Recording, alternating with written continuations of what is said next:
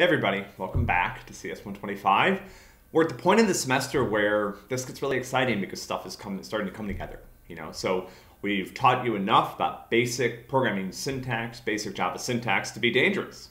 And now we're going to get dangerous. So that's what we're going to do for the next couple lessons, for the next few weeks, for the next few months. We're just going to continue to explore these new skills and capabilities that we're learning. And we're going to do that by tackling problems. So today we're going to take a little bit about what we've learned about algorithms and this new data type that we explored yesterday called strings. We're going to bring those together and we're going to use those combined capabilities to solve some new problems.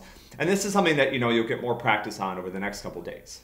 Strings are a great way to work with data in Java, and we can write simple algorithms based on those strings to perform a variety of really interesting tasks. So I'm glad you're back. Hope you enjoyed today's lesson.